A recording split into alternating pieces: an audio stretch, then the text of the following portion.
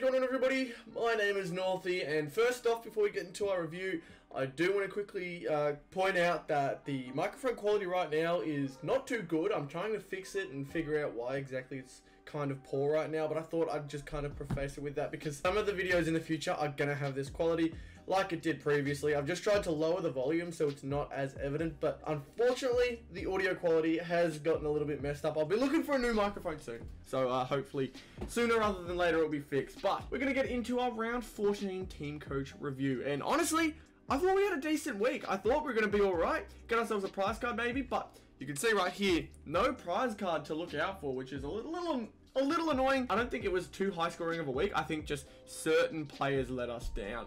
And obviously that's enough for some games and game modes to completely take you out of it, but it happened in every single one this week, unfortunately. So we'll start with the star powers first, and the ones to point out are probably Kelly and Parker. Anderson had a pretty good game for his standards, 78 points.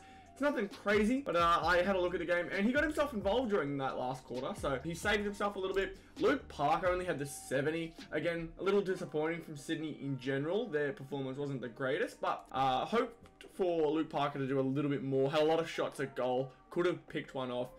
So I give Anderson a bit more kind of slack, I guess, compared to Parker, because Anderson, his disposals and all his work was mainly done in the midfield, while Parker had a lot of chances up forward to do something. And much like a lot of Sydney, none of that unfortunately happened. But Carl Amon was absolutely our standout. Picked him out perfectly.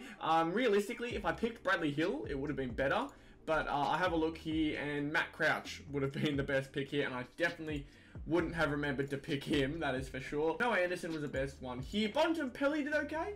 89 points is always good. Definitely a good decision, as it usually is with Bontempelli. And then we go over to Kelly, who unfortunately was our worst performer for the week, at 64 points as well. It's not that bad. It's just a shame that a double points player ended up being our worst player. You never really want that, but at the same time, if our worst player is 64, I can somewhat live with that, but unfortunately, the latter cannot. We finished 71st this week. I really didn't think we'd finish that high. However, the good thing, we went down a spot. We've gotten ourselves back into the top 10 for star power, so at least there's that. I definitely wish we could have done a little bit better, because you can see a lot of people in the top 20. We've got Bod, who I believe watches the channel, Teal33, Brian Goat, we got KB3, how's Lukey, Bomber Jason Collectibles, he's now ranked 17, he's catching up on me, and Tiger from Baza, who is ranked 20. A lot of people. Hi Northy returns, which is always good to see. Minty Hawk, who I believe is Bo. He messaged me about finishing 6th here and in top 18, and I checked that before. He's in both of them, so congratulations to you, mate. You did what I did, or wasn't able to do, sorry, and gotten both of them, which is great, especially in the top 10 for each. That's great. But we've seen Tiger Tom Baza. Did I say Tiger from Baza before? I meant Tiger Tom Baza. We've seen him. We also have seen Brad Pitt before. We've seen that name around. Who else have we seen? I'm just trying to look throughout here. Ned McHenry we've seen. Big Swoops has come around. There's Bod, as we were talking before. But unfortunately for us this week, it was the lack of 100-point performances. And the only one we got was a 101 from Amon. I don't think there was many amazing performances. But players like Callum Mills, I think if I had him, that would have been really good. Paddy Cripps even did alright, so him being in there would have been nice. He only got 96 as well. It's very tough with the bye round. You don't have as much choice and freedom as you would with other rounds. But now we're out of the bye rounds. We've all got full choices again. It's going to be interesting to see what everyone's teams look like now as we get into the rest of the season. But we'll check top team now. Top 4. This is a very, very interesting week. Now, a lot of it really came down to just hit or miss picks. Realistically, I should have picked Bontempelli.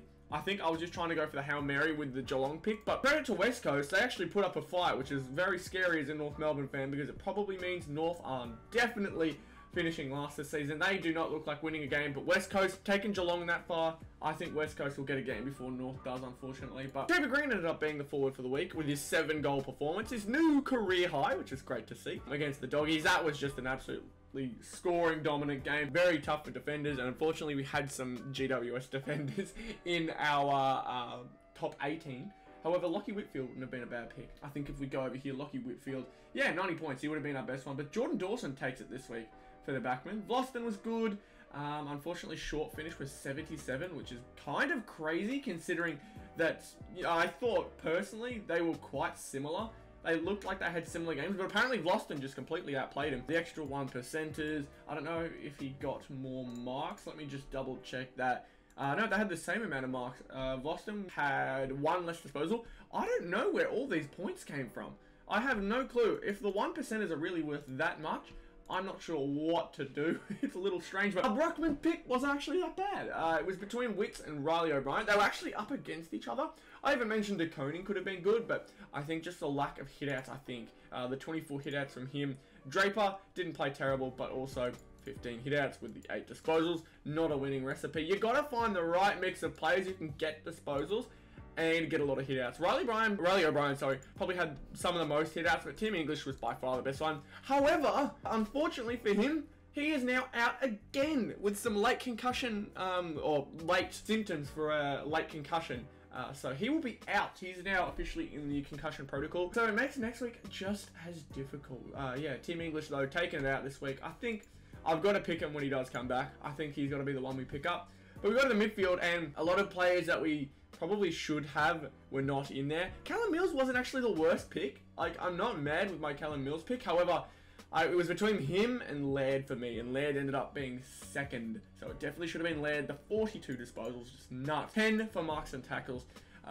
Already gets him over 100, so absolutely no stress for him. And McRae ended up having one of those games where he actually got marks and tackles. He's averaging 8 so far per game, and obviously with the amount of disposals he gets, I probably should also be putting him in a lot more. But Mills, I'm definitely not mad with the choice. I think it's mainly the Cameron pickup. I don't blame myself for picking him. However, I'm disappointed with the result, because against a West Coast side that's at the bottom of the ladder, you'd expect things to go well for him, but just the one goal happened in the first half and then nothing from there. A little disappointing, but we will live. We go to top 18 now. Actually, before we do that, we've got to check the ladder. You can see here we are still ranked 7. We actually didn't go up or down, which is really, really good. A lot of high-scoring players, though, for the season, getting themselves even further up. I'm not sure whether there were people who went above and below us during it and we somehow managed to stay in the 7th spot, but I am very, very interested to see just how things will go now. The left-hand side also confuses me. It's top 10, but I'm seeing number 12 in there who's gotten themselves some points, which is a little confusing, because that probably means 2 people missed out on the prize card, because I'm not seeing rank 8 or rank 2. I don't know what happened there, but we're sitting at 4,630 points for the season, rank 190 for the week, but I'm not too sure how to judge ranks for top 4. I just try and aim for 400 points. 400 points is usually the aim. If you can get 4 100s, that's great.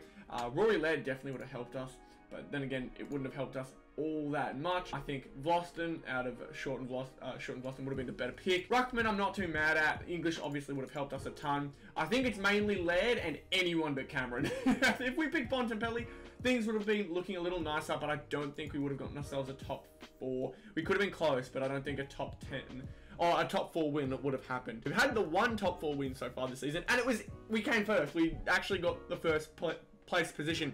We just didn't get the prize pack because top 4 is the only one you don't get a prize pack in, which is quite annoying. But we're going to go over to top 18 now.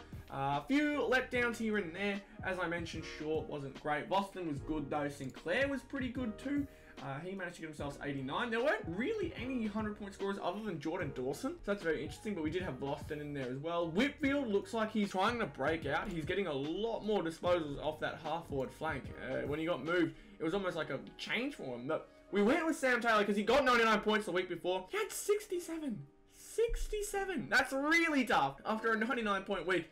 That is a clean bait. I've been completely baited there. Blitzars with a 78, which wasn't terrible, but I think the thing that would have killed a lot of people, Tom Stewart was 71. Nowhere near the best backman for the week. It's very interesting to see who exactly is breaking out at certain times. I think in order to get this so well, in order to do top 4 like really well, you have to know how players perform against certain teams and like which teams are good and bad in the certain moment. Very interesting, very, very interesting. But the back line was, I'd say, poor. I wouldn't say it was as good as I was hoping. Boston and Sinclair were the really only 2 that did well. The rest of them were pretty much bang average. We go to the forward line though next. Obviously Cameron, I mentioned before, wasn't great, but you can see here, we had 3 of the top 6 players in there. That's not bad shooting. Lynch had a great game. Bontempelli played well, and so did Heaney. Like, that's really good for the forward line. It's often very difficult to Sometimes some players will do well and others won't, and the forward line can be such a hit or miss every single week. But Tom Hawkins, 74, again, not terrible. We go down and he's right there. Mackay was 73 and Cameron was 67, which, you know what? It could have been a lot worse. I think it's a really good forward line. Obviously, we'd love to try and smash out the best forwards every single week. I think Himmelberg next week is going to make the switch. He is now a backman, and if he stays in the back line next week, he's going in my lineup, 100%. He's getting more involved in the back line. Obviously, GWS aren't the greatest team this season, but he just gets more of the footy, and even in a game where defense really doesn't show, as the 125 to 105 final score showed, he still gets a lot of the ball. So that's great for Himmelberg, reviving his team coach season, I guess, but obviously that's not his aim. Great week for him. That's really good, as well as last week. He legitimately, there could have been there's already 2 GWS players in the homepage. You can see here, Toby Green. Oh no, it wasn't. Well, it could have also been, oh no, it couldn't either. Himmelberg is in the same position. That's fine. 2 GWS players doing great, but I just know that Lockie Whitfield gets a lot of points, so I assumed that he would have been in the back. All good. We don't stress. Jordan Dawson ended up being the best one. We go to the midfield, though, and I think this is where it let us down. Kelly, as we saw, only the 64. That is super poor from him. We got some good ones, like I said. Mills, Laird, 2 nice pickups there. Walsh with the 91, which isn't really great. He looked like he was going to explode and then kind of backed off, and took Miller, also not as explosive as I expected, with only 75 points. I don't know where all these low disposal games, well, at least for his terms, have gone, or where they've come from. But I remember last season, you can see here, he averaged 101 points last year. Only the 89 so far, which is really disappointing for Took off a contract here, but I think he'll find a step. And obviously Gold Coast are benefiting as a team a lot more, so I'm not going to blame him. There's nothing you can really blame him for. He's doing his job. But surprisingly, I think the biggest letdown of the week was the midfield. Midfield feels like it's always super locked down. It feels like one you can always trust, and we just couldn't get it this week. It's unfortunate for sure. However, as I've mentioned, we're finally out of the bye round, so we've now got a full selection to go for. It's going to be interesting to see who bounces back the hardest now out of their buys and out of everything in general. But we go to the ladder for top 18, and we were ranked 62. Really surprising stuff, honestly, this week. We were ranked 11. I believe we were last week, so we haven't moved there either. As I mentioned, Minty Hawk in there. He came 6th here. Bomber Jason Collectibles. He got himself in there again. He's only ranked 120 for top 18. So his first kind of, peek into the top 18. I'm not sure if he's ever gotten here before, but nonetheless, yeah, he finds himself in here. He's got the same score as some people, so I'm imagining he tied with some, but Neg McHenry we've seen as well. Until 33. He just seems to be killing it everywhere he goes. He's ranked 6. Oh, I wish I was ranked 5 again for star powers, I believe. I wish I was up there because, man, I miss being in the top 5. I miss it so much. Our best hope is that we have an absolutely ripper top 4 week. We've got to try and pick them out. Now that we've got everyone involved again, we've got to pick them out. It's going to be interesting to see who comes out on top next week. But that is all. No prize cards, unfortunately, but a lot of changes we can look at here. This forward line, I will change. We're not going to have both the Geelong forwards in here, but midfield will change up. Backline will change up, all according to matchups and who's playing who. So should be a fun one coming up next week. Obviously, not as disastrous as last week, for sure. We actually went up 1 spot in 1 game mode. That is the change that has happened this week. But let's just hope and pray that things go our way next week, because man, I am so missing the prize cards showing up. It's so sad now. But hopefully sometime soon they will be showing up again. I believe the weekend starts on a Thursday. The game, the review or preview, for round 15 will be coming out on the Friday. It won't matter whether the game starts on Thursday or not. We like to do them on the Friday, just giving you guys a heads up. And also, if you've come this far, gonna be doing a little stream afterwards, playing some Fall Guys. It's a game that, not too difficult to kind of get involved with. Most people can play, and it's going to be free to play very soon. So hopefully you guys will be able to join, and we'll do these streams more often. But hopefully you guys enjoyed this team coach review for round 14. If you did, be sure to leave a like, subscribe to the channel if you're new. Let me know down in the comments below how you went for the week, if I missed you. And as always, thank you so much for watching. I'll see you on the next one, and goodbye.